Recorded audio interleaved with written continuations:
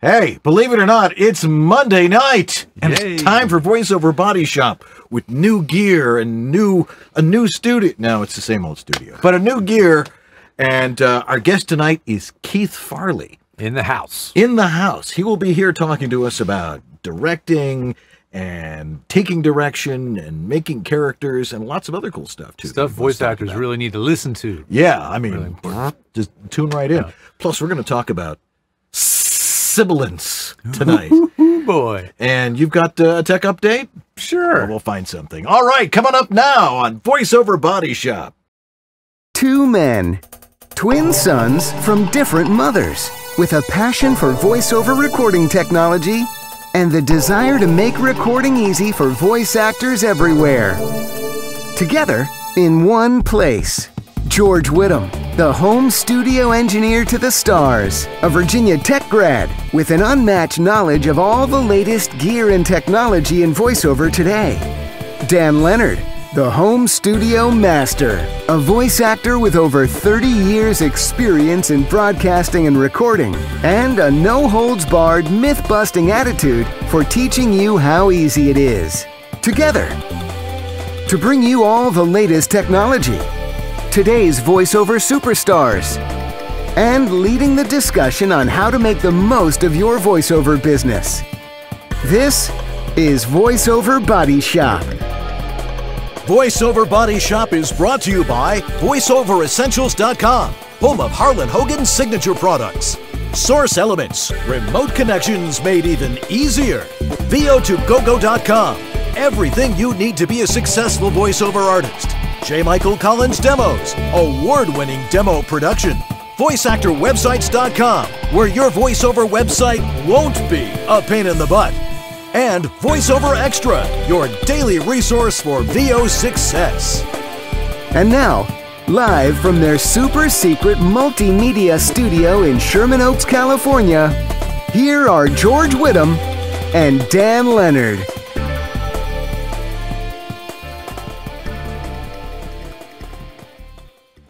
Good evening. I'm Dan Leonard. And I'm George Whittam. And this is VoiceOver Body Shop. or VOBS.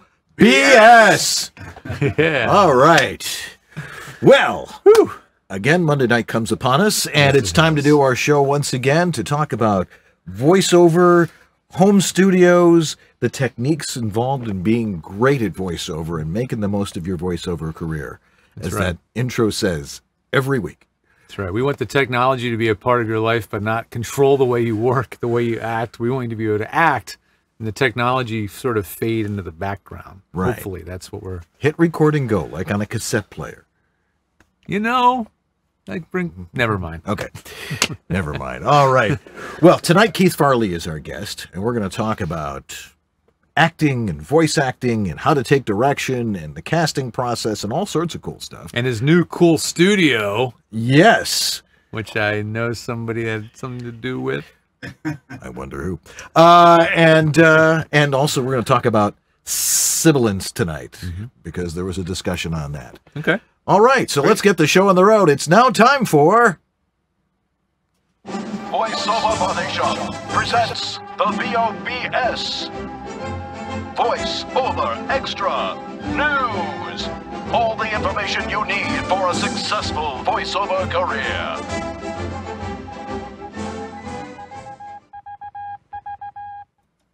All righty, here is the VoiceOver Extra News for May 7th, 2018. APAC Audie's Week Preview with Conference Advice. Well, the merry month of May opens with congratulations to outstanding voice talents across the pond in London.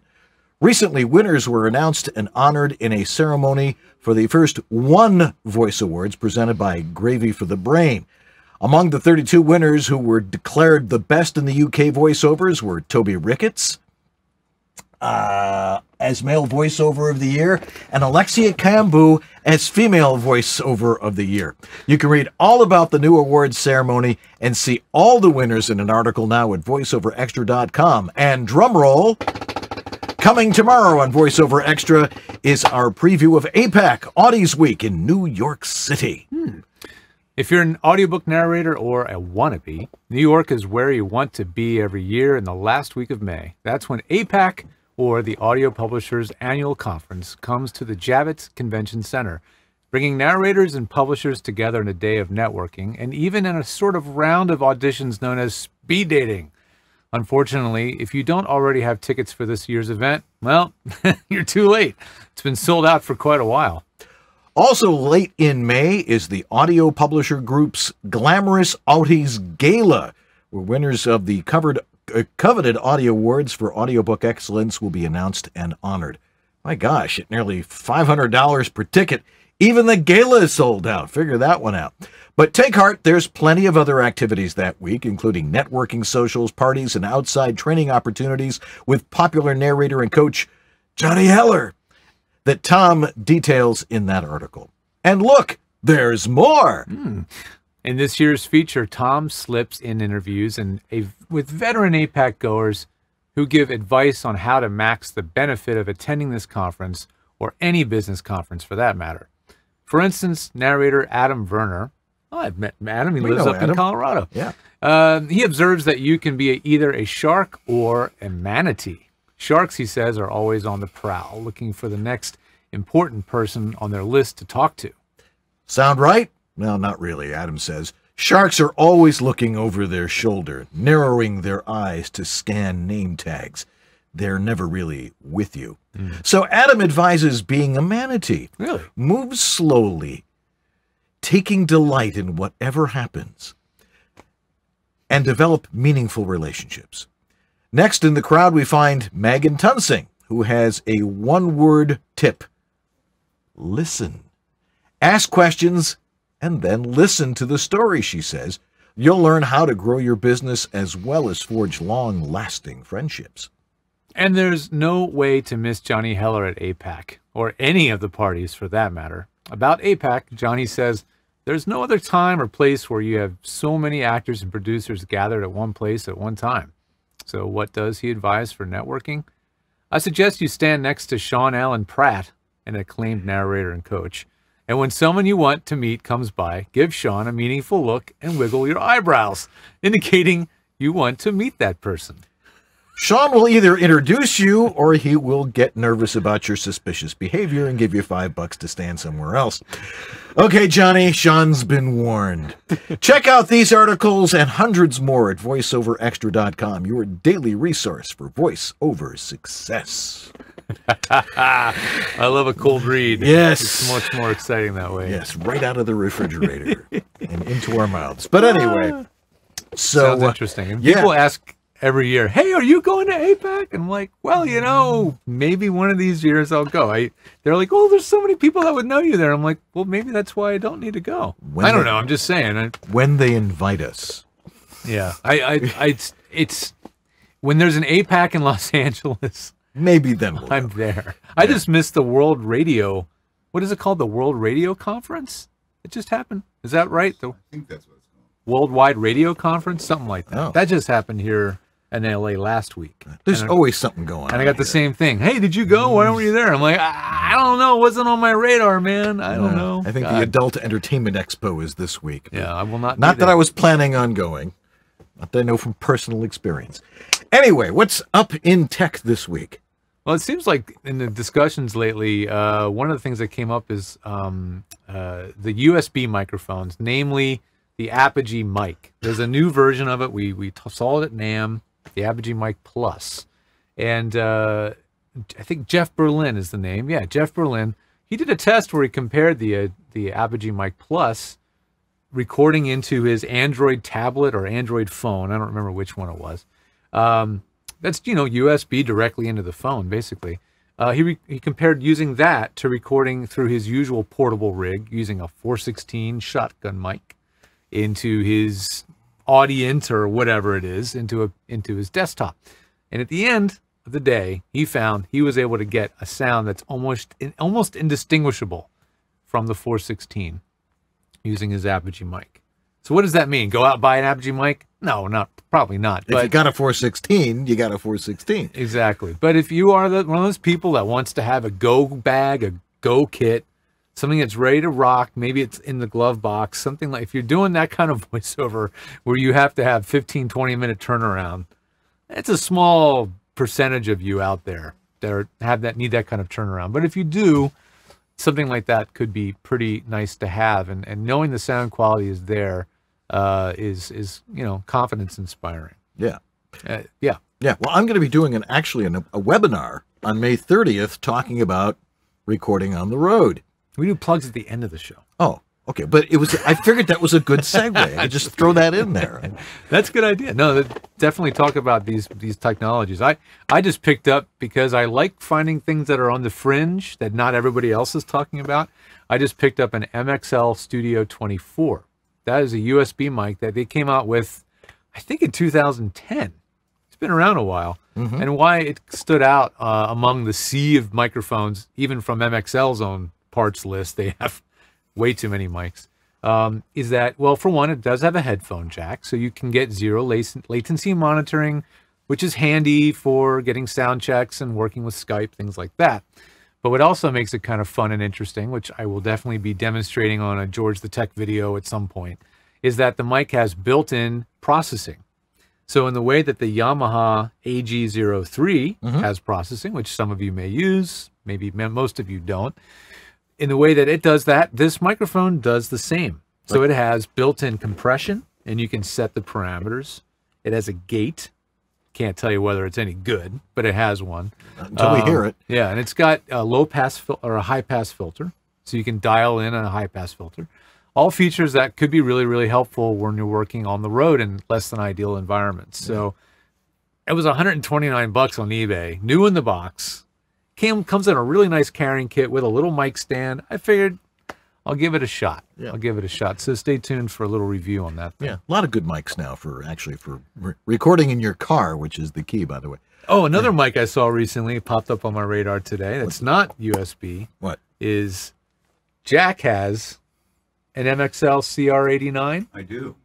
Now, Jack, let me turn on the mic, because I don't hand Jack the mic. I don't have the mic on for Jack right now, because I'm going to put him on the spot here. Yes, that one there.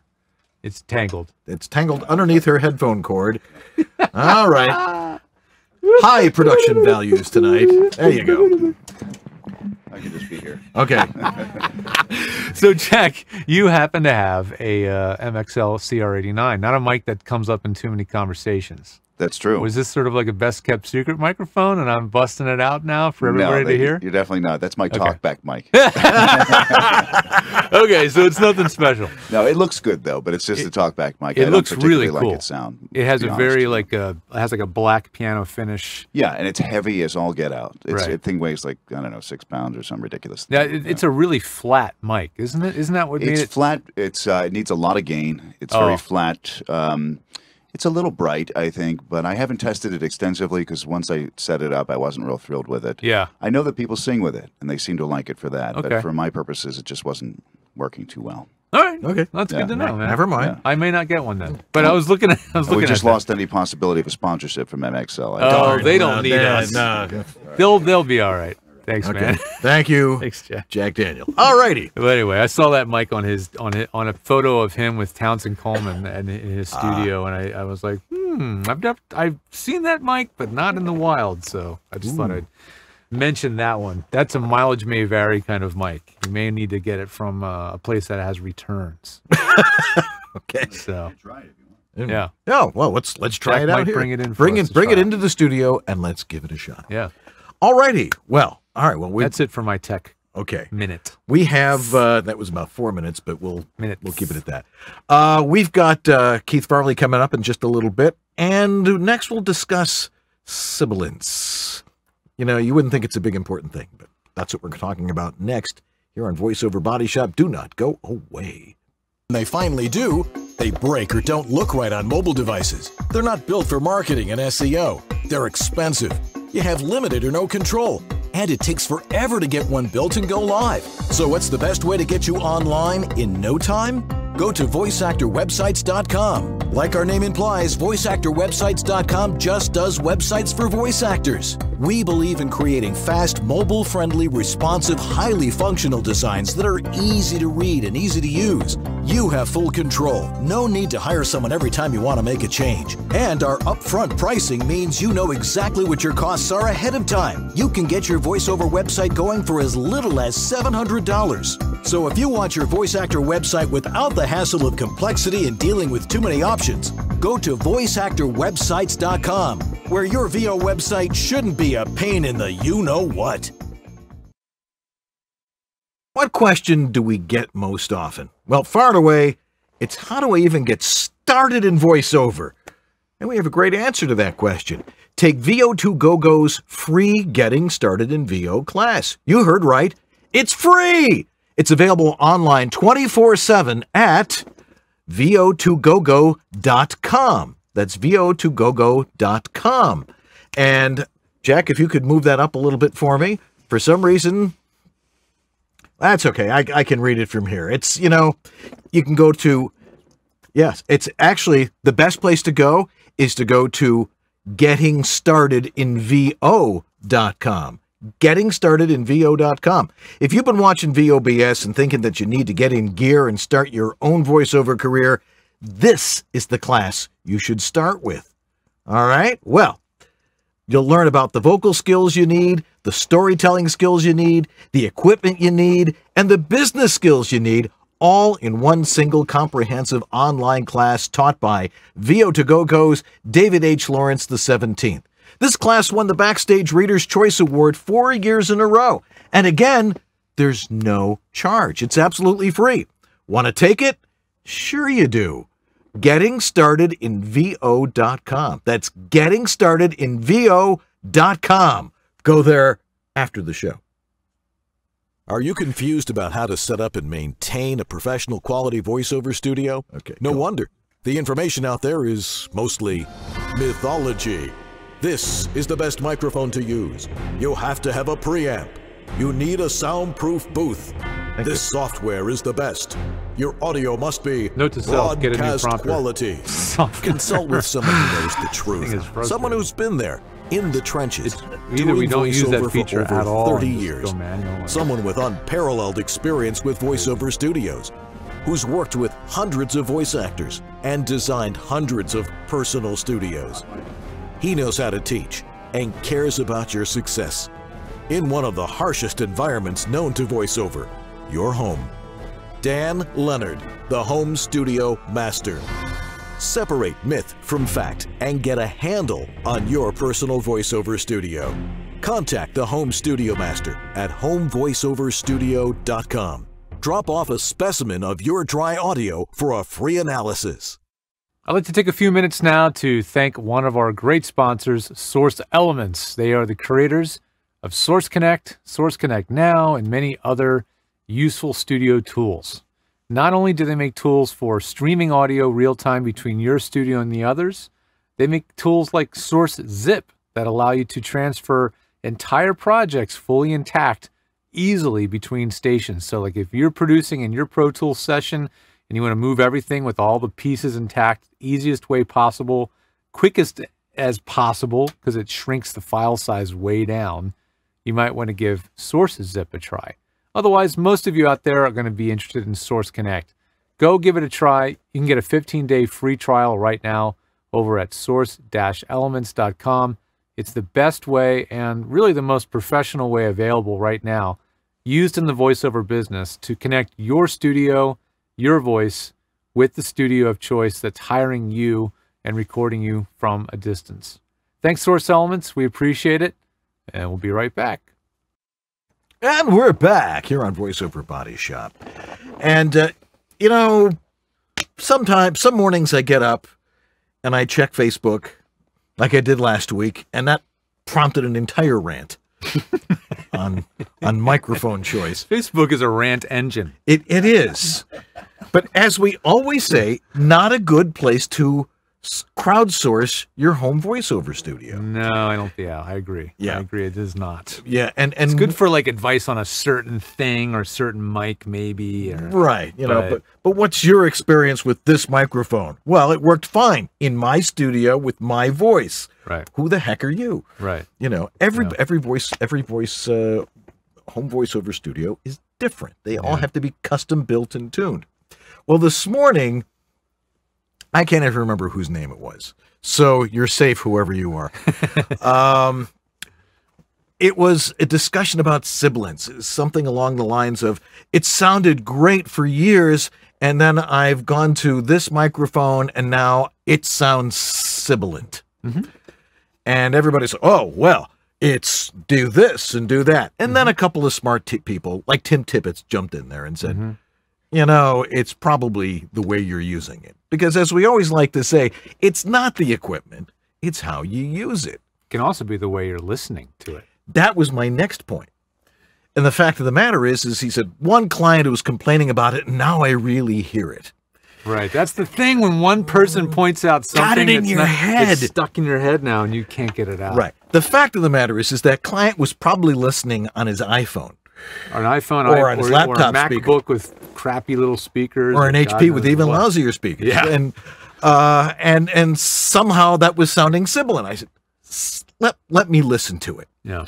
So he sent out a copy to everybody on the thread, and he sent me a personal copy so I could look at it and go. Yeah. And I listened, and I'm like, WTF? There's nothing wrong with this. It sounds fine. Maybe a little sharp. Nothing that's like, you know, any engineer, as Harold Hill would say, I could deal with my friends with a wave of my hand, this very hand. It was simple thing to do. Just a little bit off at about 10K, maybe a little bit below that. Yeah. And they could adjust it. Yeah. No one's going to lose a job over an extra little sibilant S. So it comes down to a matter of mic technique and how you listen to it. Yeah, because if your frame of reference for monitoring is not quite accurate, it's really going to screw up your impression of the way anything sounds. Right. I mean, what if you went for a month without cleaning your glasses? This reminds me of a story. That would explain a My lot. cousin's wife was an optometrist, and they would help folks that were on Medicaid and whatever. And they had a lady come in one time. She's like, "I need more medicine for my glasses." And my cousin takes her glasses off her face, wipes the lenses off, puts them back on her face, and she's like, It's a miracle. "Oh, that's so much better. Thank you so much." You know, and then she went home. It's like that with sound. I mean, if your frame of reference is way out of, are we having an earthquake? Is that what it is? Whoa! If your frame of reference is so clouded or inaccurate, you just can't trust it. So bounce it off a couple people whose ears you do trust, like Me. Or him. me, because that's the kind of thing that we do. We'll listen to the audio in our listening environments on our monitors or headphones, things that we listen to day in, day out. We'll listen on both. Yes, and we'll understand the context of how you sound among everything else. And if at that point we think you sound sibilant, out of the bounds of usability, right, you know, we'll tell you and give you some ideas what to do. And are there really some microphones that are more susceptible to sibilance than others in your experience? Yeah, I mean, a lot of the notoriously less expensive condenser microphones tend to be a little on the bright side. One that comes to mind is the Rode NT1A. And everybody's got one of those. That is a culprit for being a little bit too bright. It's so common because it's very affordable and it's very quiet. It's not very noisy. little self-noise. Yeah, so it gets sold a lot. Many starter studios are Rode NT1A, Scarlett 2i2. Boom. You know, I hear that probably once a week. But it can be a little bit bright. A little proper EQ can fix that. But it's not going to be my first mic for everybody because of that. If you tend to already be a very bright, sharp voice with a lot of top end, a mic that's top endy may not be the best for you. Right. But go ahead. I have one more thing to tag on to that. Okay, go for it. I did have a and client. then I'll try to remember what it was I was going to say. Then you go, and then I'll go. Okay. Age Before Beauty. Okay, thank you. And thank you for respecting that. Another thing, as far as technique is concerned, is I tend to find that people who are sibilant also are over-projecting and over-performing and over-pushing their vocal technique. They are... You could definitely coach your sibilant voice. If you'll just learn to relax your tongue and talk normally the way we normally talk, you know, and maybe, you know, concentrate on that and just learn to relax and not press your tongue so hard against the roof of your mouth. So you're trying to get things out a little bit louder and saying things a little bit more like Daffy Duck. That will reduce sibilance a whole lot. And mic technique is essential. But your thoughts again? What were you going to say? Yeah, sibilance can be in a lot of different frequency bands, or, you know, sometimes it can be really high sibilance, the very top stuff. Right. Sometimes it can be upper mid-range. Right. That range that's, I sometimes call it the ice pick in the forehead range, where it's just like, ah! And certain microphones do have a bit of a boost in that range. And some of the Neumanns do. I had a client with a TLM 49. Ooh, nice one mic. that's not quite as, you know, popular. And in his studio with his voice, that upper mid-range sort of rise or boost was just not flattering on his voice. And I was always EQing it, trying to flatten it out. It just never quite sounded right. And that was one of those cases where I recommended, bizarrely, a much less expensive microphone for him to try. And it hurt his sensibilities to do that. But I said, why not give, in this case, I said, how about a Caddy 100S a shot? Great mic. Because there's a really cool website, you know it, recordinghacks.com. You know, they make the same guys do the microphones. Jolly, no, not Jolly. He does the I'm sorry, why brain farting? Oh, what's the guy's name? You've built some of his mics. Oh, the ones that you've built. Oh, the mic parts. Yeah, mic yeah. parts. Same guy that does make parts. He does the mic that Jordan Reynolds came out. Anyway, that website allows you to look at frequency charts for each mic and compare two of them on top of each other. It's very cool. Upper right-hand corner, search for mics. Once you see a frequency plot, click on it. It pops up in its own window. And once you're in there, there's another search box, so you can type in another mic, and it will overlay the frequency responses. And what was amazing was that the TLM had this like curve right here, and then the CAD was like flat, and then had a little bump at the very top. So they had very different responses, and the CAD sounded much smoother, much more flattering for him. So he was like, I can't believe I'm going to sell this Neumann for this CAD. I'm like, you know what? It just has to work. It has to work with your voice. Right. It has to sound good. If it sounds good, it is good. And that's the bottom line. You know, I just sold my TLM 103. Interesting. I said, I don't need I it. hope Chris doesn't see it. Chris, we love you. We love you. Know we love But I'm Neumann. using a Sennheiser 416 See? almost exclusively now. There you go. I'm not going to dump the great Sennheiser Neumann mics. They're, you know, but the TLM 103 just wasn't, it wasn't right for me anymore. Yeah. I mean, I had it for like 12 years. It was my main mic. Went to the 416. It's easier to work with, and the mic technique on it is easier. It makes you sound more natural. I gotta say, I hear that story over and over again. That's because it must be fascinating. true. Yeah. So, and you're not going to get much sibilance with a 416 unless you're really like on top of it. If you shoot it right into your mouth, it's like a laser. So if the sibilance is coming from somewhere in your teeth and it's pointing there, it's going to hear it. Right. That's why the up and below position works so well. Right. With that. And that's why mic technique is so important. Yeah. You know, and we're always trying to show people, have the mic at about eye level, talk underneath it, be 5 to 7 inches away or further, and make sure you compensate with the proper level. And usually that eliminates so many problems, mouth noises and sibilance or what perceived sibilance.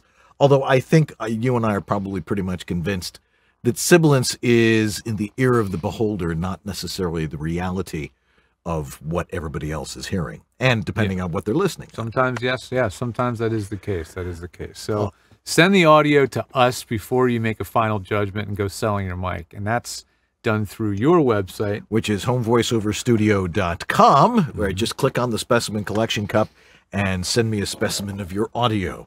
And for you... And I have that same kind of thing over at georgethetech.com. If you go to the services menu, you look for a sound check. send your audio in, and I'll give you my opinion about what that audio sounds like and what it could be, what you could do to make little improvements. So, all right, that gets you in the right direction. Nobody has as much experience with home voiceover studios than you or I. Everybody else, they're experts in their own studio. Yeah. Hundreds, thousands of studios. We know what's going on. All right, Keythe Farley is going to join us in just a couple minutes, so stay right where you are. We'll be right back on VoiceOver Body Shop. Style. Power. You're watching the home of the NFL. The all-new iPhone. Reserve your Disney World season pass now. Through all the runny noses, 3 in the morning coughs. An all-new American Crime Story, tonight on FX. This week only, it's Pasta Fest at Olive Garden. Heart rate, prime. Blood pressure, perfect. I grew up with the classics, and now with StubHub, I can get authentic tickets to the best shows. The all-new Chevy Cruze from $16,995. Be inspired, then get the beauty that's uniquely yours at Sephora. This week at Home Depot, it's our Garden Fest sale with up to 30% off all garden tools, sod, and seeds. Hi, it's J. Michael Collins, and these are just a few examples of the first-class demos my team and I are producing. If you'd like to have something similar, visit jmcvoiceover.com and click on the Demo Production tab to find out more. All right, we're back here on VoiceOver Body Shop. Keythe Farley is our guest coming up right now. Why don't we see and hear some of the stuff he does? Break up with lingering food. For that just brushed clean feeling. Eat, drink, chew, orbit. You know that moment?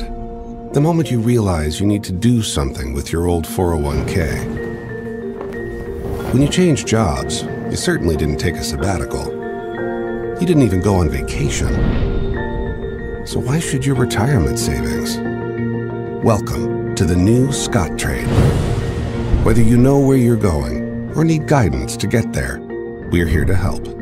Now is your moment. Hey, you wanna get with me? No, you're chocolate and I'm a snack. If that's wrong, I don't want to be right. Oh. Well, hello. Hi. These Kobe 6s will make you a beast. Hey, wait. Hornitos Premium Tequila, purer than your intentions. I was chosen for this mission because killing is an art, and I am a master. You know that moment? The moment it hits you. Seems like yesterday she was born. And tomorrow she'll be off to college. Let's see, 12 years with inflation. Ooh, let that sink in for a moment. Then come see us. Welcome to the new Scottrade. Whether you know where you're going or need guidance to get there, we're here to help. Now is your moment. Hey, you know, Keythe Farley is an actor, voice actor, casting director, and voice director with a long list of notable credits. Keythe has also written for, produced, and or voice-directed episodes of Rugrats, as told by Ginger, and the Wild Thornberries. Keythe is also the co-author of Bat Boy, the musical, with Brian Flemming and Laurence O'Keefe, which was the recipient of the 2001 Outer Critics Circle and Lucille Lortel Awards for Best Off-Broadway Musical. And guess what? He's in our studio right now. Let's welcome Keythe Farley. Welcome to the show. Great to be here, Dan. Thanks for having me. It's a pleasure to have you here. Just for the record, Bat Boy is not about baseball. It's not? No. It's about an actual half bat, half boy discovered in a cave in West Virginia. Just to be clear, a common misconception. And you made a musical out of it. We did. Almost like Fatwa. Because why not? Which is probably going to be even funnier. Anyway, where are you from originally? I'm all over California. My Okay. father worked for the state of California. Department of Fish and Wildlife, was in the Coast Guard, so we bumped around a bit from Fremont in the Bay Area to Long Beach, and eventually all roads when you're working for the state lead to Sacramento. And then I came back down here to finish my degree at UCLA, and I've been here ever since. Fascinating that you would say UCLA. All great actors that you see, the ones that win the Academy Awards and the ones that are always working, you know, they didn't go to Mississippi Central State. You know, they. I'm sure some of them do. I'm sure, and I'm sure Mississippi Central State is a great school, just not for theater. But the great ones have gone to Yale, Harvard, Princeton, UCLA, USC. What makes them so much better? There are a lot of great schools in Chicago too. Don't forget NYU and don't forget Northwestern, Northwestern, and yeah. So there are a lot of good acting schools around. Juilliard, of course. A lot of them do are audition based now, so they're looking for something particular, and I think it may just be the level of the number of people who audition, and then whittling that down. It's kind of like what I do with casting.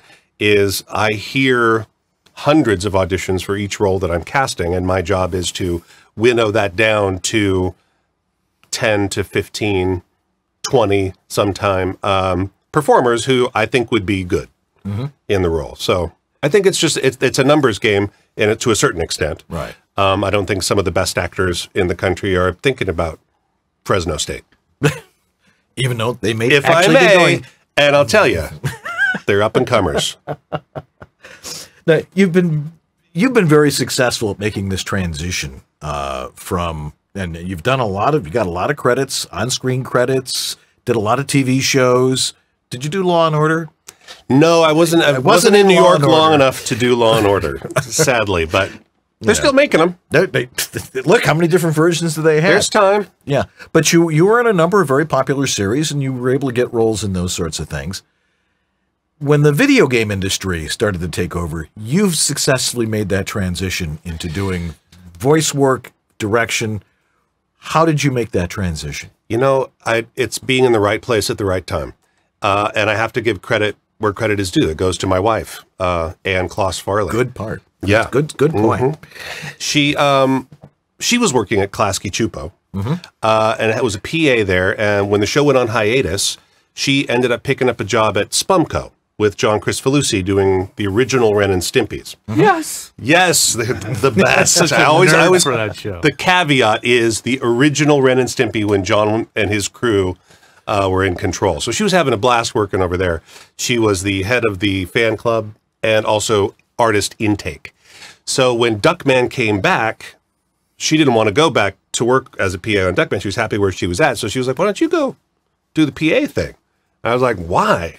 I have a bit of a career in, TV. I'm an actor. And table waiting, off and on.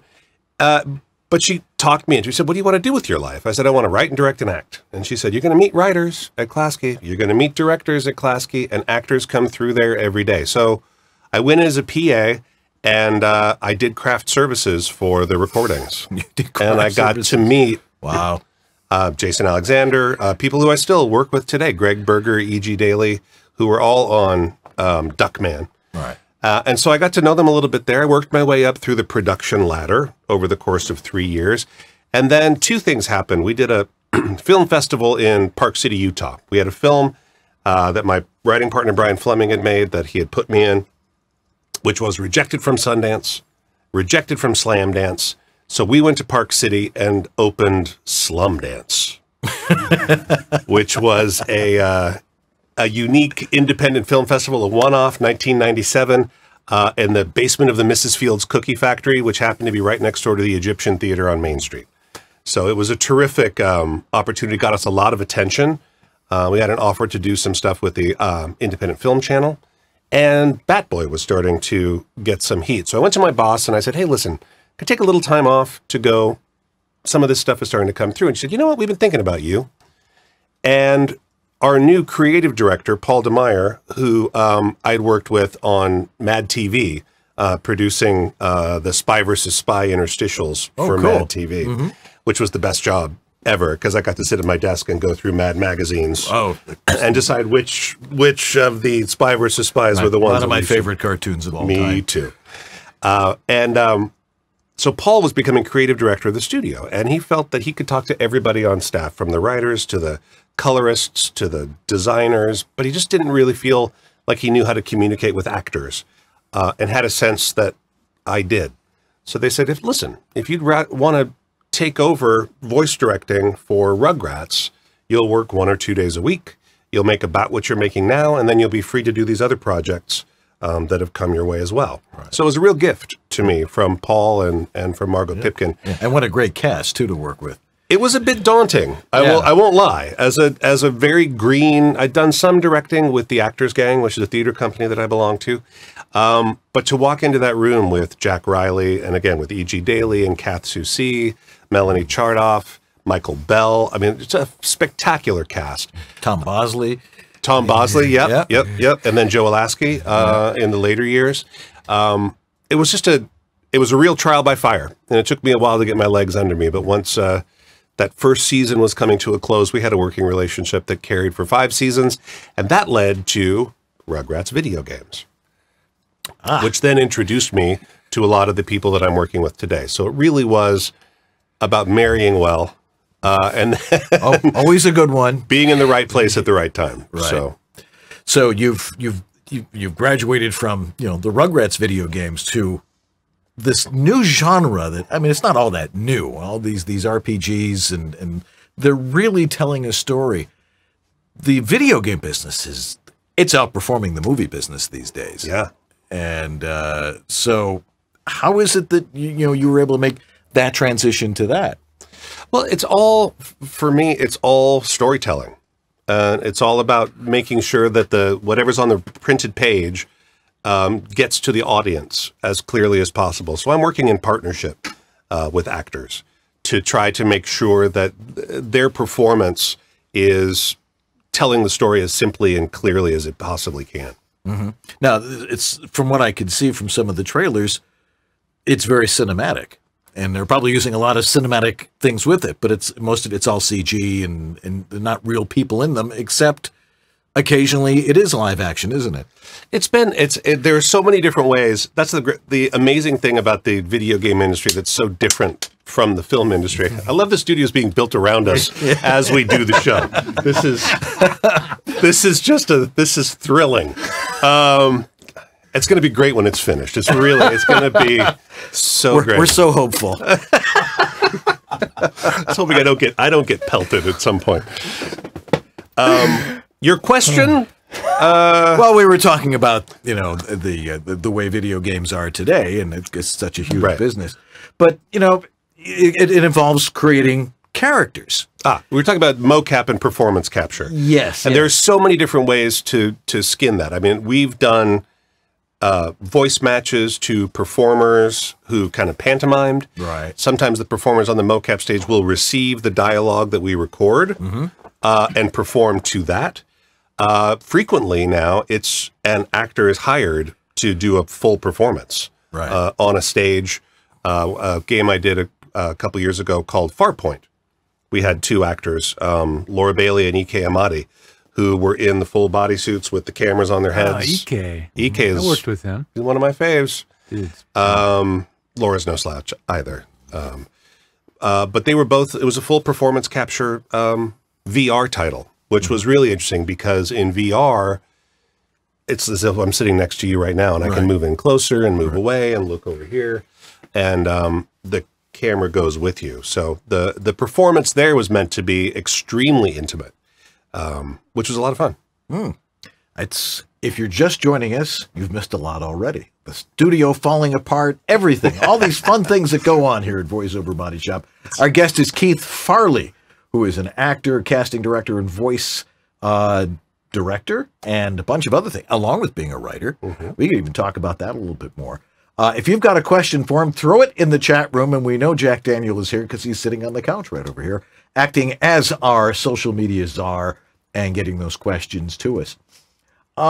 What goes into your character creating process? I mean, most of us are, we're just reading the copy and stuff. You're doing some serious acting here.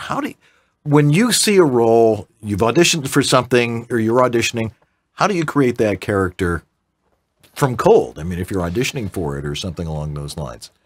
Well, you have to ask yourself some questions. Okay. And that's the thing. It's like so often I think we get our material and we're just in a hurry to get to the microphone and do our performance. But it does benefit to stop and take a moment and ask yourself some acting questions. I really believe in emotional states. I don't know that it's about what is the audience meant to feel, as opposed to what am I feeling, which is the method approach, which is that sort of working inside and creating an authentic emotion. I really believe that we're bringing the best actors are servants to the audience, both servants to the writing and to the audience. So it's about investing the copy with an emotional state. So I'll go down the side of my copy and just decide, and there are only 4. There's happy, sad, angry, and afraid. And again, within those, there's a great spectrum of expression from, you know, content to ecstatic, you know, from bummed to suicidal.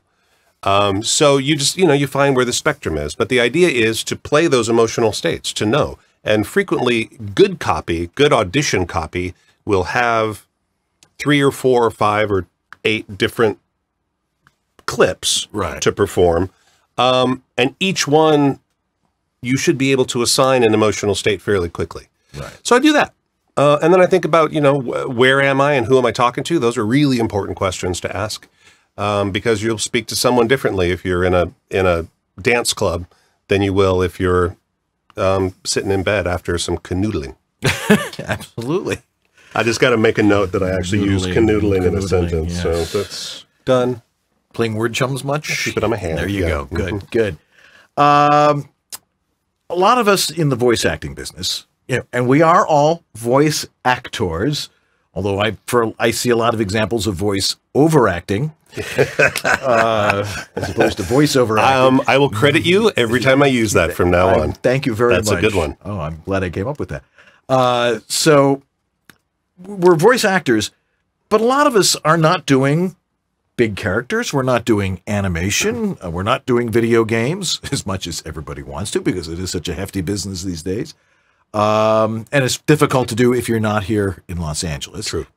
How can you create a character to read something about, let's talk about diarrhea, you know, or or you're doing some medical narration and talking about ankylosing spondylitis to a bunch of doctors who are sitting there going, how do you make that? How do you create something that is going to that's going to bring that copy alive, even though some of that copy is death warmed over? And again, I guess it's asking the same questions. That's the nature of the beast, isn't it? I mean, it's about the writing, and it's about bringing what's on that page to the audience, and trying to with as much clarity as possible. And that comes back to the technical components of a performance, of having a voice that is clear and precise. And a lot of times that's all that's required. But it never hurts to have a point of view and to drop those ideas in, like, who am I talking to? Where am I? Who am I talking to? Because once again, if you sit down with your medical copy and you imagine that you're sitting, I did a couple of these sort of things for Ford and for Citibank. And the imagination there was just that instead of the computer screen, that's where I would sit. So I'm talking to someone who probably doesn't want to be here, but I've got some important information that I need to get across about diversity or the latest thing, and I'm just going to talk to you about it, because it's important. And so once you just kind of put those little tiny things in your head, it helps to, A, make the medicine go down, and 2, it also helps you connect with the person who's sitting on the other side of the computer screen or in the conference room. And again, if you're in a conference room, that's a where am I question, and that's going to be a different read. Yeah. Because talking to 150 people is different than talking to one. Right. And of course they'll say this is for a conference where everybody's going to be watching it, or this is for a training film that guys are going to be and gals are going to be sitting in a conference room going, do I have to watch this? And you gotta, let's make it right. Let's make it interesting, and let's make it compelling.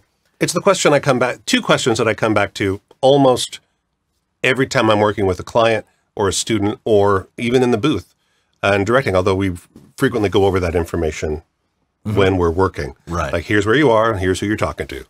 Right.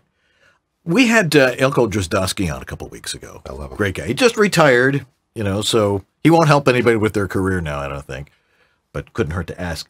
But we talked about the casting process from the agent's perspective. Sure. And as a casting director, what's your process like? You talked about it a couple of minutes ago, but tell us really what goes into casting for a video game or for anything for that matter.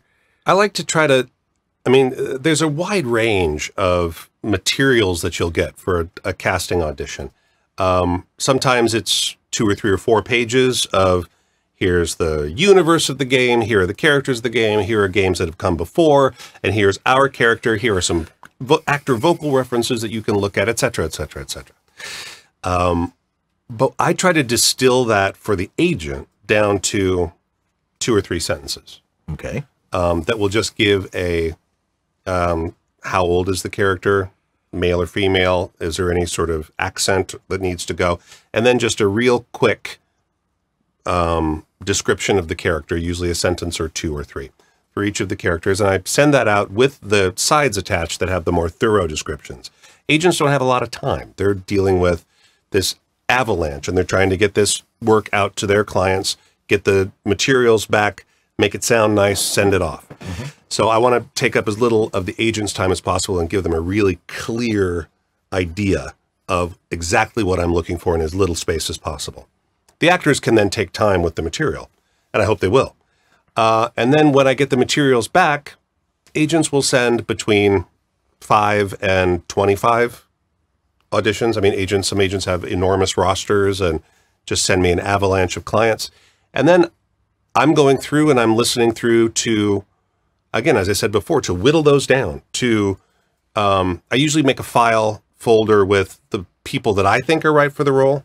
And then a second file folder which usually contains actors that I thought were interesting, or if I'm a little off base, that the clients can then go in there and sort of dig around a little bit.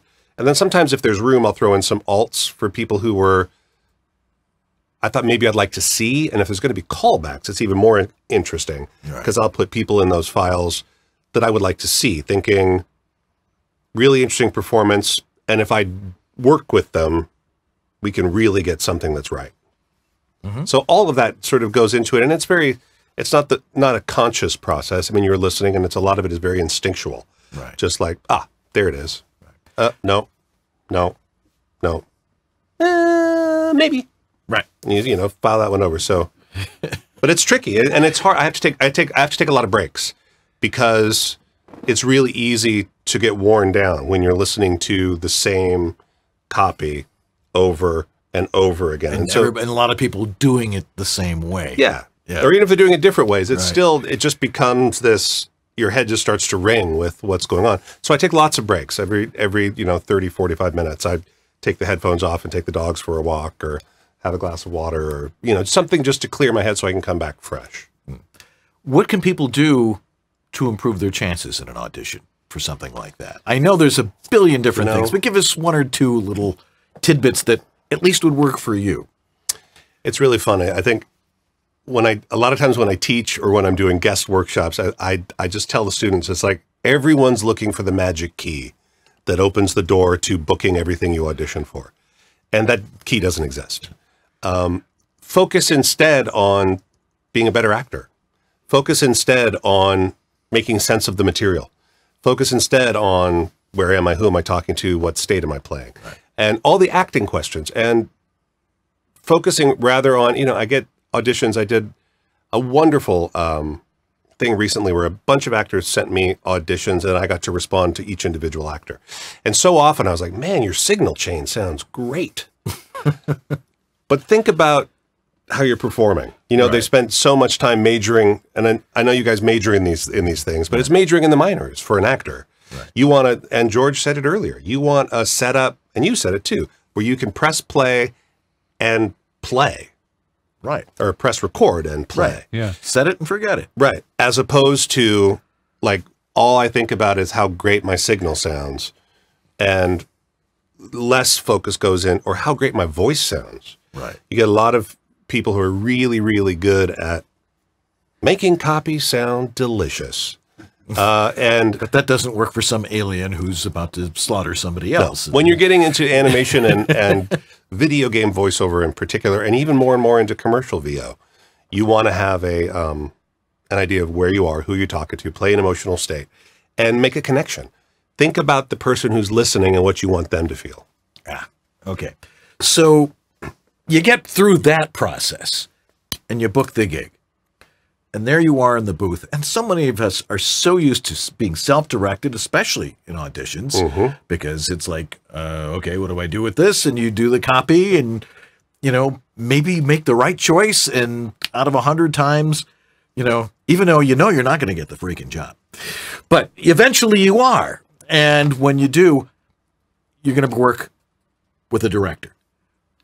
How do you work with a director and not make yourself look like an idiot? It's well, sometimes looking like an idiot is part of the game. If it calls for that in the script, I can understand that. But how do you work with a director? What's the real key?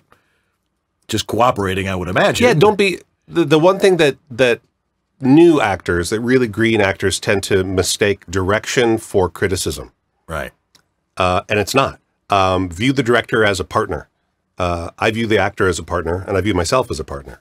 When I'm directing and when I'm acting, I'm on the other side. I want to, again, if your mindset is that of a servant, that you want to service the author and the audience, then the director is your partner in that process.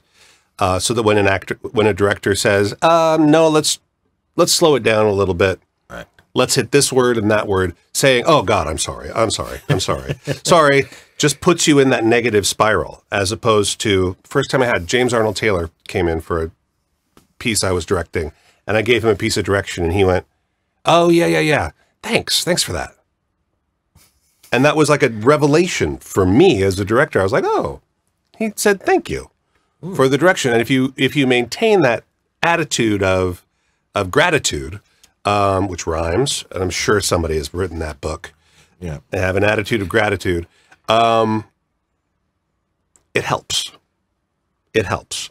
That said, if the direction is not helping you, I've heard this direction from someone who shall remain nameless. This character is based on my daughter's preschool teacher. So. That's exactly what happened. Oh, Christ. That's exactly what happened on the other side of the glass. The actor went,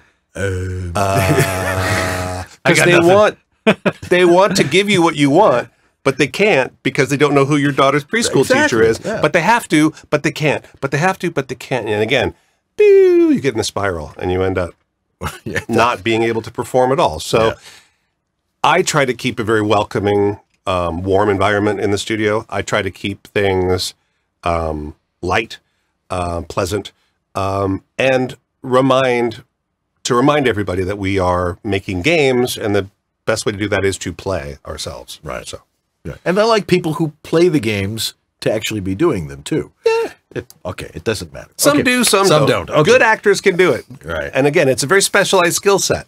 Animation, and video games in particular. Animation, at least you get the script the night before. With video games, you walk in and there's a stack of paper on a microphone stand and a microphone, and you have to just go. Right. And hopefully you can get some context from your director, and hopefully the writer's there, but that's not always the case. So you've got to make quick choices on the fly and be able to just stand and deliver.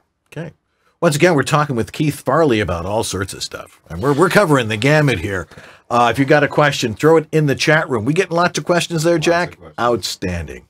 All right. Let's talk about the union for a bit. Sure. Some people have been saying that the union really doesn't care about voiceover a whole lot. At least not true. And tell us what the union is doing here. It's not true.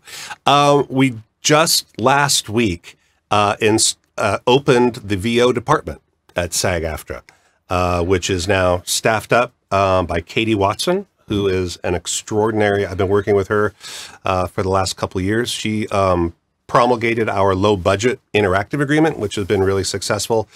She's had her hand in the interactive world. She knows what she's doing. She'll be covering interactive, promos, and trailers for SAG-AFTRA. That's the voiceover department. Animation goes under TV theatrical because that's where it lives, and commercials go under the commercial contract. So for interactive, promos, and trailers, Katie Watson is your person, and she's got a staff on board.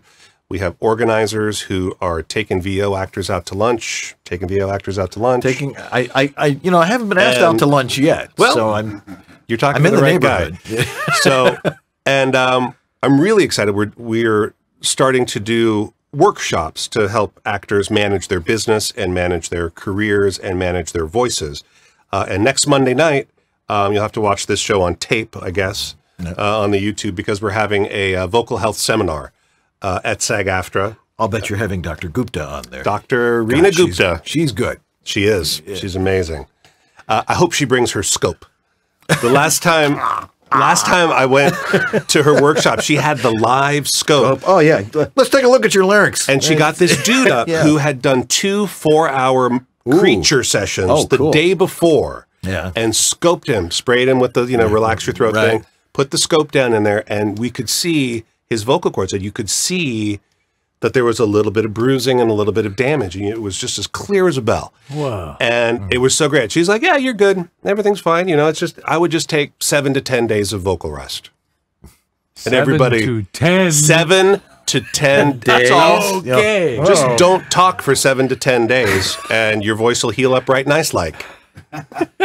Yeah. And that was just, you just saw every jaw in the room just so what you're saying is the hourly rate on that gig just dropped dramatically. When you factor in. Like, whoa. Yeah. You're gonna be silent for 240 hours. So factor that in. Good to know. But that's the nature of the business. I mean, that's what we do. And I think actors and I think that developers too are starting to understand. When I work for Activision, they have reduced all vocally stressful sessions to 2 hours years ago. And they told me straight up, they were like, we don't get good performances after 2 hours when actors are projecting at this level, when they're doing these textured voices that, they hurt. There's no way around it. Yeah. Got to give them some breaks. Yeah. Keep them hydrated. We're doing that. And then later in the year, we'll do some talk about contracts. We're trying to keep folks up to speed on the bonuses that are now available for the video game contract. And we just want to make sure that there's a really clear, it goes 2 ways. Like the union needs to be responsive. And in order for the union to be responsive, they have to be listening to the performers. And performers need to know who to call and how to get good service. And the union needs to provide good service, because there are too many stories that I've heard over the years about making 4 phone calls and getting 4 different answers. So we're working really hard with the Interactive Performers Committee and the National Voiceover Committee, of which I'm chair, to really make sure that the union is responsible to VO actors and that VO actors are communicating with the union so they can be responsive. It's a 2-way street. So it's our union, so we got to take charge and step up. All right. Well, we're going to have lots of questions from our audience, but one last thing, and I guess George knows a lot about this, the VO Lounge. Tell us about it. The VO Lounge. It was a dream of mine. We had bought a house a few years ago. We kind of got it all set up, and I had my office with my studio in the closet, which was reasonably soundproofed. And I was walking one day through a hallway that split these 2 tiny rooms, and I had my kid sleeping on one side, and the other side was kind of a sitting room for her and her friends, which never got used. It just became a hallway.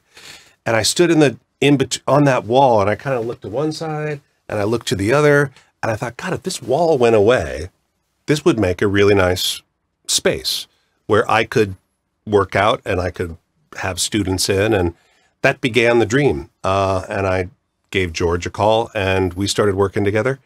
And I went from just the initial packet of stuff and looked through that and thought, I'm going to need a project manager on this one. It's kind of a big deal. And worked with George as the manager, and then a really great Mark Schouten, S-H-O-U-T-E-N, was our contractor who had done sound work before. And an appropriate name for that. Yeah, shouting. He was shouting all over the place, but you couldn't hear him because it was soundproof. And it's just a beautiful space. We initially dropped the booth in like just a big rectangle, and then I realized it needed to kind of be on a 45-degree bias, much like your studio is here, so that I could put a banquette in and get 8 students in there comfortably. And we managed to make that work, and it sounds great. And it's just a lot of fun to have that available.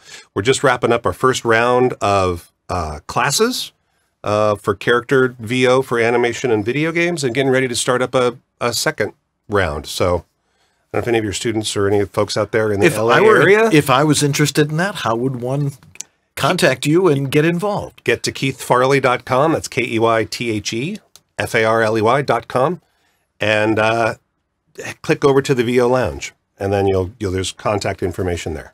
Good, more stuff to do. All right. Well, we're talking with Keythe Farley. We've got lots of questions from our audience, and we'll get to those right after these messages. Your dynamic voiceover career requires extra resources to keep moving ahead. Now there's one place where you can explore everything the voiceover industry has to offer. That place is voiceoverextra.com. Whether you're just exploring a voiceover career or a seasoned veteran ready to reach that next professional level, stay in touch with market trends, coaching, products, and services while avoiding scams and other pitfalls. VoiceOver Extra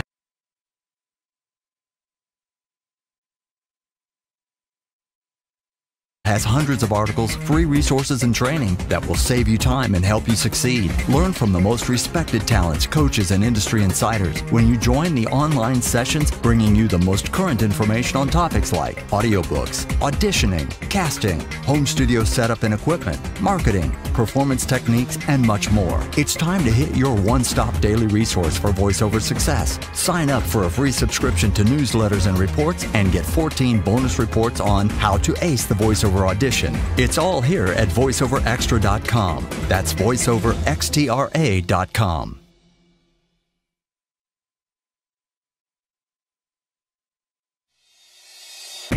Your dynamic voiceover career requires extra resources to keep moving ahead. Now there's one place where you can explore everything the voiceover industry has to offer. That place is voiceoverextra.com. Whether you're just exploring a voiceover career or a seasoned veteran ready to reach that next professional level, stay in touch with market trends, coaching, products, and services while avoiding scams and other pitfalls. VoiceOver Extra has hundreds of articles, free resources, and training that will save you time and help you succeed. Learn from the most respected talents, coaches, and industry insiders when you join the online sessions bringing you the most current information on topics like audiobooks, auditioning, casting, home studio setup and equipment, marketing, performance techniques, and much more. It's time to hit your one-stop daily resource for voiceover success. Sign up for a free subscription to newsletters and reports and get 14 bonus reports on how to ace the voiceover audition. It's all here at voiceoverextra.com. That's voiceoverextra.com. You know, one of the best sponsors we have on this show, and it's great having sponsors because it does help us, like, pay the bills because it's not for free. But it's important that we have great sponsors on this show, people who have believed in what we've been doing for 7 years. And the guy that's been with us all along is Harlan Hogan, and he runs a great website that is only for you voice actors called voiceoveressentials.com. voiceoveressentials.com. He has everything you could possibly need in a home voiceover studio. So if George and I tell you, you need one of these or you need one of those, that's one of the best places to go. And there's a lot of good reasons for that.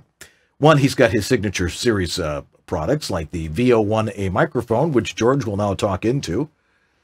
This is the VO1A microphone. And we have the, and he's also wearing the Harlan Hogan Signature Series headphones. Please model those for us, George. There they are, right there. Beautiful headphones, wonderful band on it. It's got memory foam and leather, and it's just great stuff. And also, he's got a lot of other cool things that are there, along with his book about recording voiceover for modern voice actors, and lots of other books and lots of other products. But the best part is he takes care of his customers like nobody else out there. If you don't like what you get, which is impossible, you buy a Porta Booth, you're going to love it. It's going to work. You buy the headphones. They're going to work. You're going to love them. But if for some strange reason you're one of those people that's like, it's not up to my expectations, return it. He'll take it back. No questions asked. He may ask us some questions, but he won't say a word to you about it. So go on over to voiceoveressentials.com. Best way to do that is go to the bottom of the page here at the VOBS website, and there's a picture of Harlan talking into his Portabooth Pro. You'll recognize him. He's the guy with the gray hair wearing the headphones talking into a Portabooth Pro. Click on that. It will take you right over to voiceoveressentials.com, and you can buy every last thing he has on the shelf there because it will benefit you. So go on over there right now, and thanks for sponsoring us for 7 years, Harlan. We love you. Style. Power. You're watching the home of the NFL. The all-new iPhone. Reserve your Disney World season pass now. Through all the runny noses, 3 in the morning coughs. An all-new American Crime Story, tonight on FX. This week only, it's Pasta Fest at Olive Garden. Heart rate, prime. Blood pressure, perfect. I grew up with the classics, and now with StubHub, I can get authentic tickets to the best shows. The all-new Chevy Cruze from $16,995. Be inspired. Then get the beauty that's uniquely yours at Sephora. This week at Home Depot, it's our Garden Fest sale with up to 30% off all garden tools, sod, and seeds. Hi, it's J. Michael Collins, and these are just a few examples of the first-class demos my team and I are producing. If you'd like to have something similar, visit jmcvoiceover.com and click on the Demo Production tab to find out more.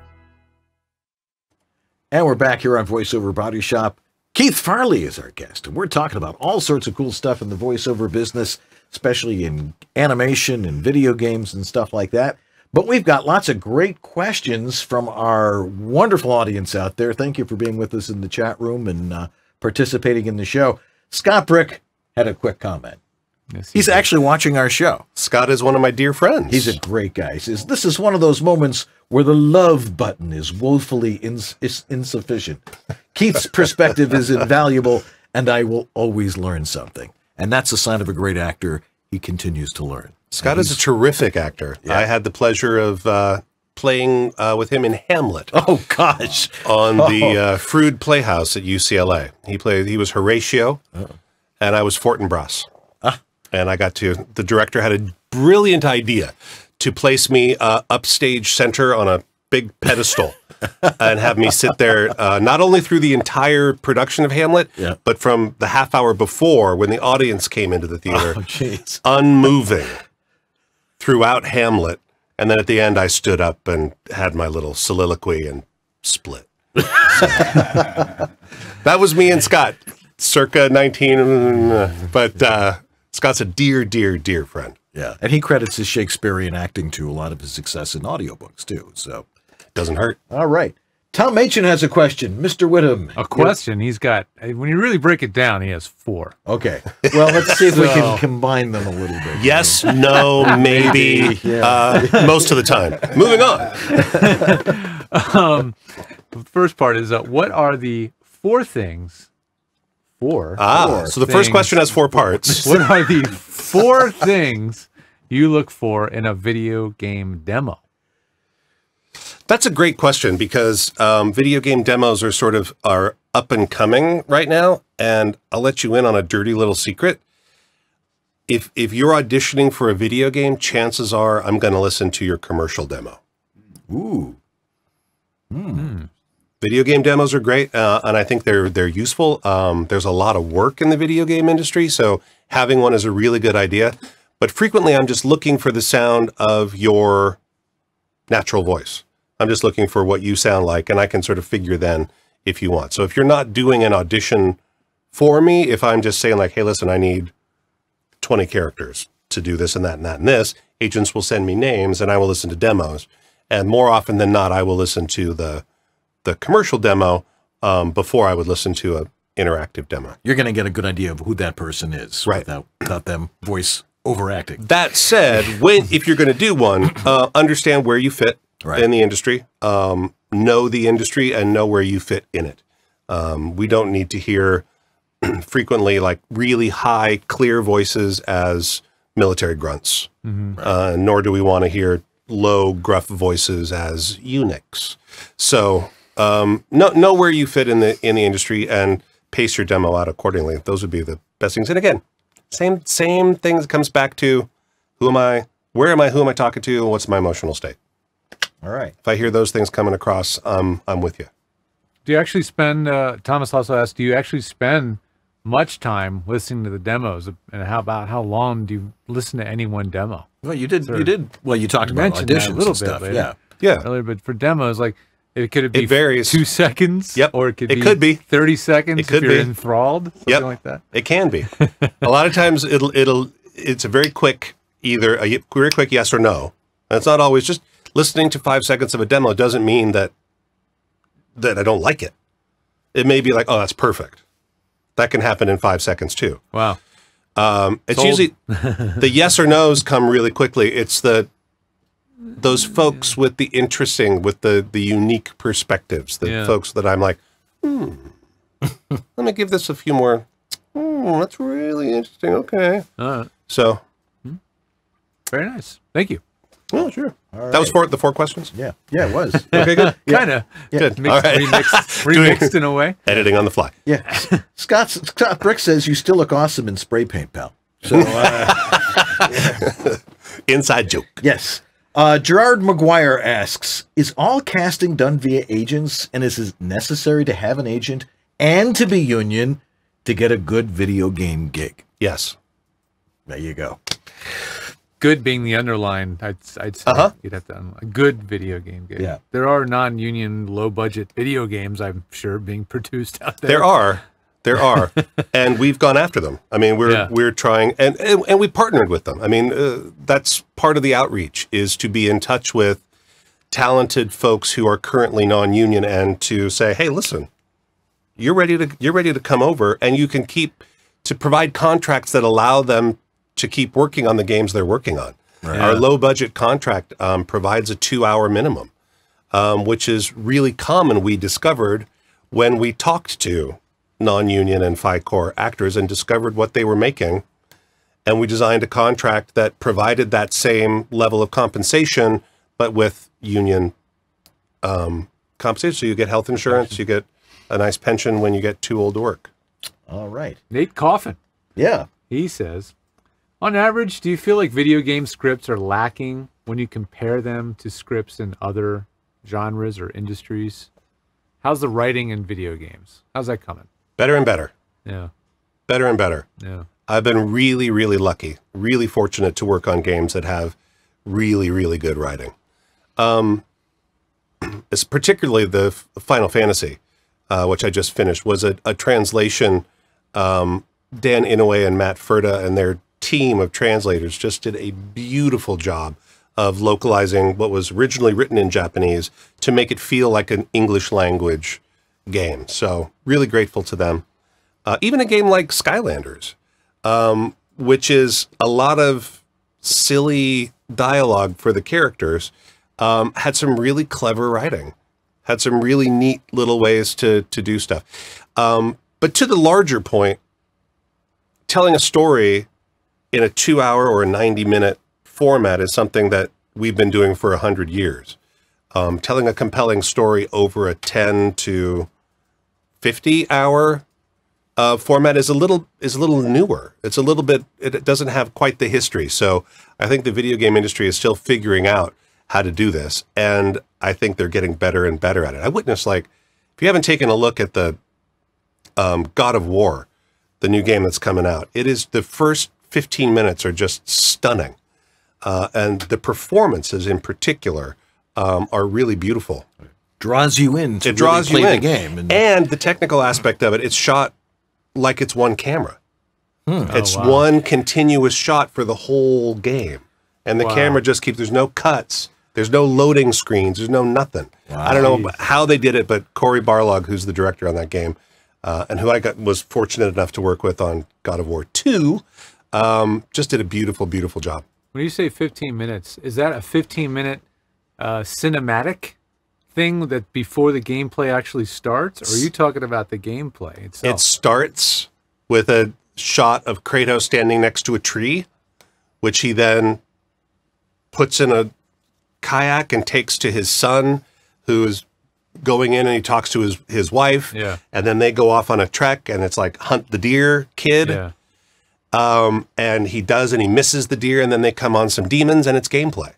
Wow. And the camera never cuts. I've been out of the gaming loop It for is so long. I used seamless. to play like Half-Life and these older, and then you'd see this amazing cinematic, and it looked incredible because they threw everything they had at it. Then the gameplay would start, and it's like, But those days are gone now, right? I mean, the cinematic flows right into That was the game. thing that God of War, the original, did, which was trying to eliminate loading screens. Yeah. Was this idea of cutscenes that the game can be loading while there's a scene playing, so that it should feel like a seamless. And now they've got it to a point where it feels like a seamless shot. That's awesome. That might make me go buy a game. That's what I'm saying. It sold a bajillion copies, and again, I didn't work on this one, but it's beautiful, beautiful. Cool. Good to know.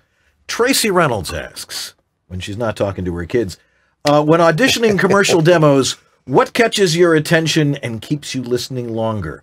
Well-known national products and businesses, or unknown local products and businesses? Neither. It's the approach.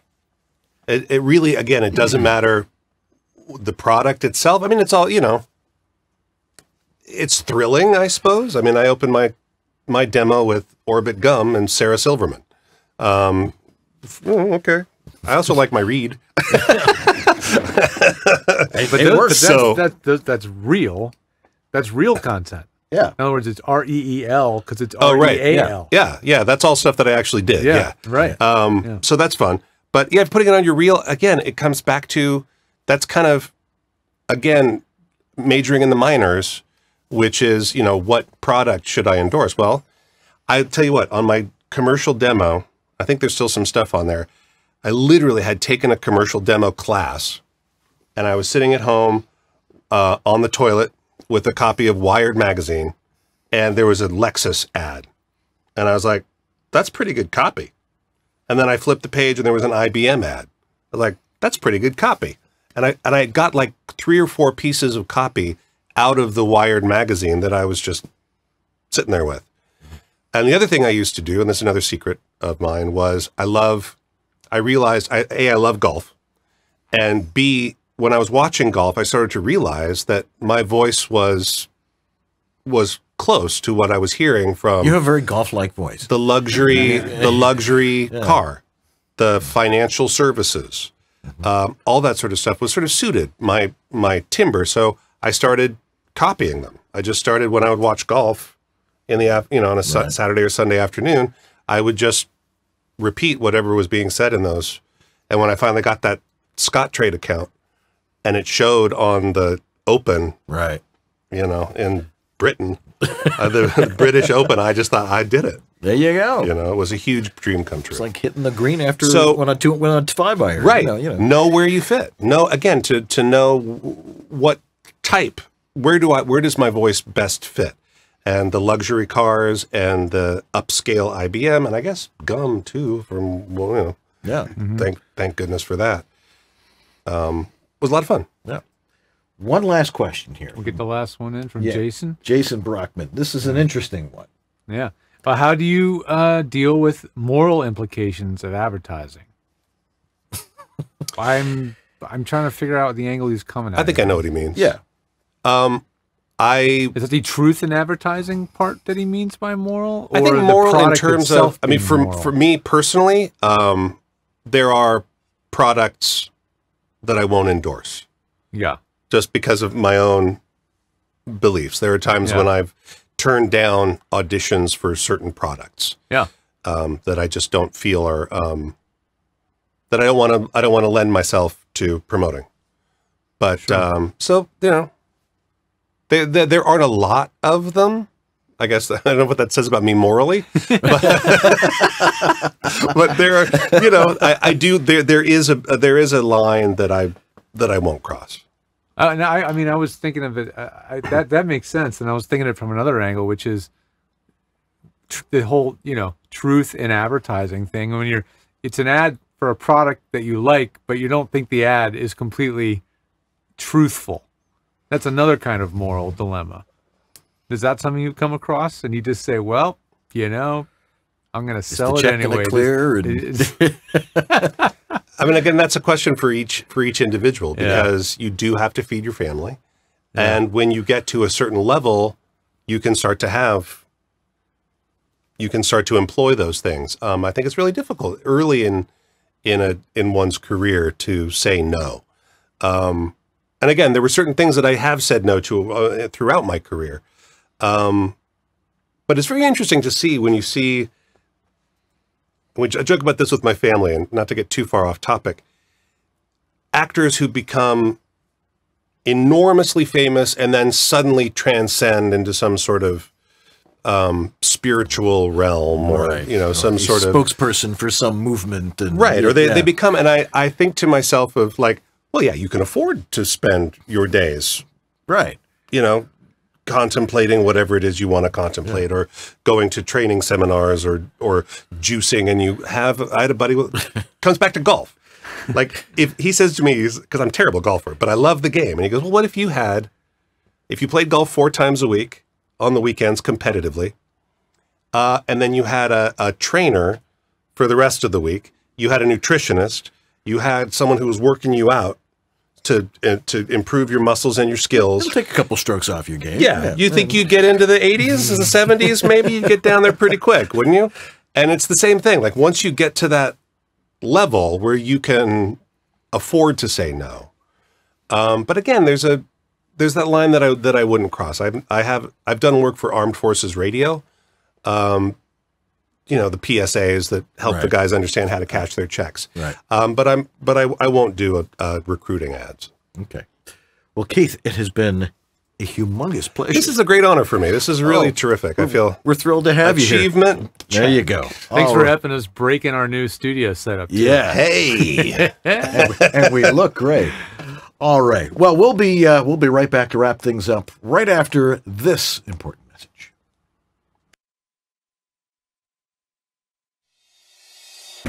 Your dynamic voiceover career requires extra resources to keep moving ahead. Now there's one place where you can explore everything the voiceover industry has to offer. That place is voiceoverextra.com. Whether you're just exploring a voiceover career or a seasoned veteran ready to reach that next professional level, stay in touch with market trends, coaching, products and services while avoiding scams and other pitfalls. VoiceOver Extra has hundreds of articles, free resources and training that will save you time and help you succeed. Learn from the most respected talents, coaches, and industry insiders when you join the online sessions bringing you the most current information on topics like audiobooks, auditioning, casting, home studio setup and equipment, marketing, performance techniques, and much more. It's time to hit your one-stop daily resource for voiceover success. Sign up for a free subscription to newsletters and reports and get 14 bonus reports on how to ace the voiceover audition. It's all here at voiceoverextra.com. That's voiceoverextra.com.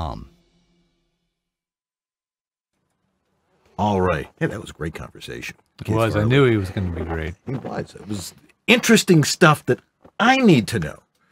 And if I need to know it, all of you need to know it. And what's nice about, working on Keythe, it was a long-term project. There was a lot of planning, waiting, figuring things out. So I got to meet with Keythe and hang out and talk with him a lot. So it was always a pleasure, man. All right. Really cool. Next week on this very show, that is May 14th, which is a Monday night, which is when we always do the show, Dan Nachtrab. Or is it Nachtrab? Jack, fill us in. My buddy Dan. Dan the man. Dan the man. Yeah, he'll be here. Danny Knock. He's a big guy in narration and promo work. It'll be an interesting conversation about that. May 21st, another promo guy, Harry Dunn, will be with us. Oh, wow. Yeah. I also heard that Philip Banks will be with us. That's cool. Live from Scotland. Is he going to be streaming in or in He will be live. He will be live with us in Scotland. Oh, far out. That's cool. Wearing his kilt. Up at which 3 we have in the both morning. seen him wear. He does know what time our show is on. You do know that, right? I don't think the man sleeps, so because he's busy ranting about something. Good. Who are our donors of the week? Oh man, Andrew Kaufman, he's liking to catch every show now, which is awesome. Tracy H. Reynolds, Keeping on the scroll here, voiceover dude, who also is known as Cam Cornelius. Cam Cornelius, yes. Eric Aragoni, one of our long-time every episode donors. Thanks, my friend. Eclectable Collections. That one came in from last week, so that gets through the list since we had our last show. We appreciate Thanks, everybody. Right, if you want to donate to the show, the tab is still up there, isn't there? Unless it fell off the edge of the screen, hopefully it's still on there somewhere. We're updating the website.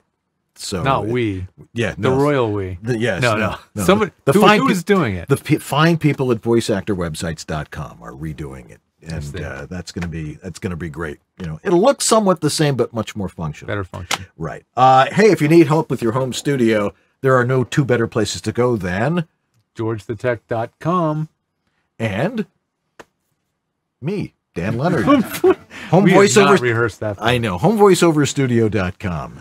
Best place to go for those types of problems that you're having, or if you're just trying to learn. You've got your geeky podcast. People listening in. You got lots of subscribers for that.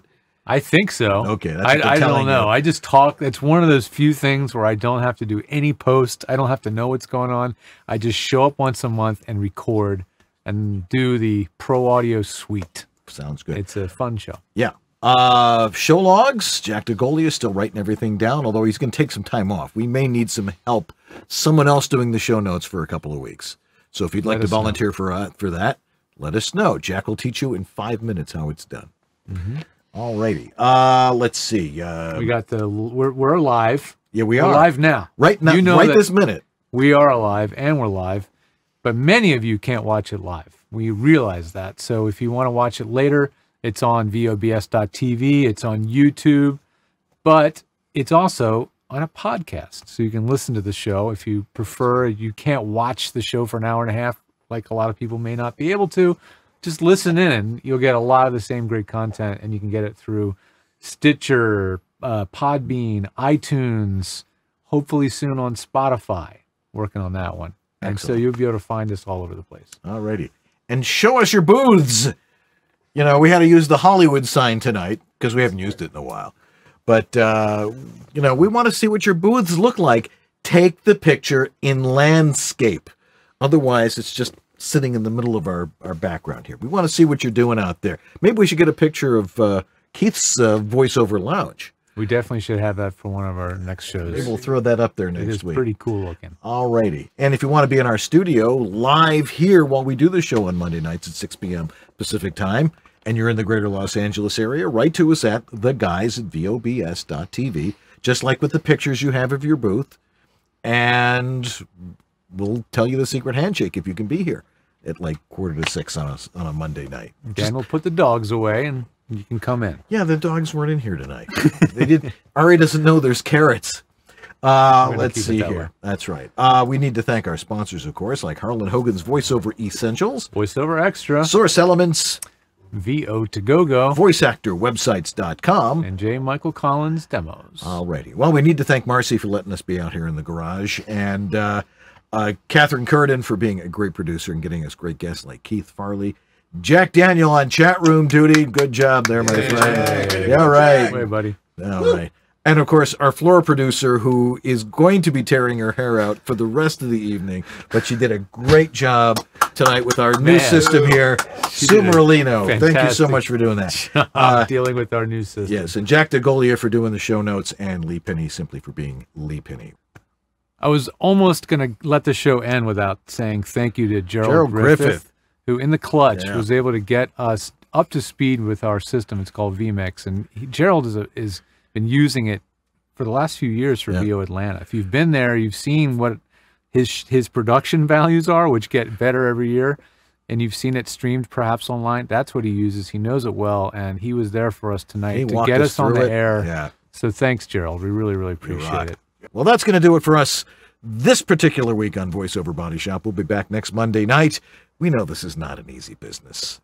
You know, doing the technical stuff, you're all intimidated by it. We're here to help you out, and we're here to have you talk with some of the best people in the business. So join us next Monday night here on VoiceOver Body Shop. I'm Dan Leonard. And I'm George Whittam. And this is VoiceOver Body Shop, or VO